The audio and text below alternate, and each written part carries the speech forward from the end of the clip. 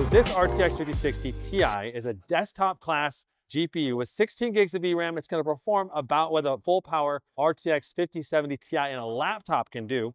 Now, no brand controls my content. I always strive to have honest and authentic reviews. So if you value that in your tech reviews, please consider subscribing.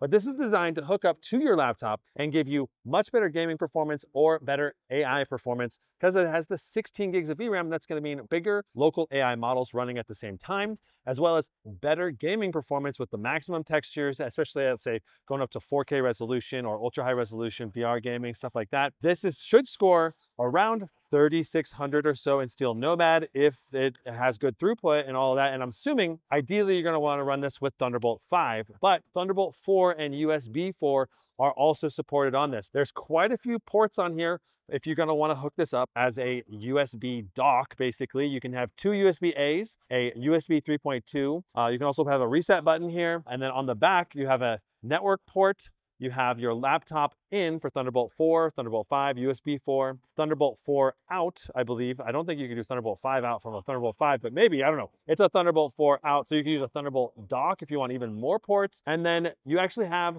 the full port selection from the RTX 5060 Ti. 3 display ports and an HDMI 2.1. So you could do like 4 multi-displays with high outputs out of this as well. So you can get crazy display outputs that you normally could not do with a regular laptop. Not only are you gonna get very respectable gaming performance, you're gonna get great AI performance out of this, and it's actually not gonna break your bank too much. They haven't set the official price yet, but it should be 650, 700, somewhere in there. Very affordable upgrade if you've got an older GPU, but has a Thunderbolt 4 or USB 4 support on your laptop, or if you've got a current gen, like lower end 5050, 5060 with Thunderbolt 4, like a thin laptop, plug this puppy into that laptop, and suddenly, bam, you've got next gen level performance with DLSS 4 support with multi-frame generation. I don't even really use multi-frame generation, but at least 2 times frame generation is really great to have, where you can upgrade a relatively cheap laptop with great performance, and it doubles as that high-end USB 4 docking station with great monitor outputs. I don't know.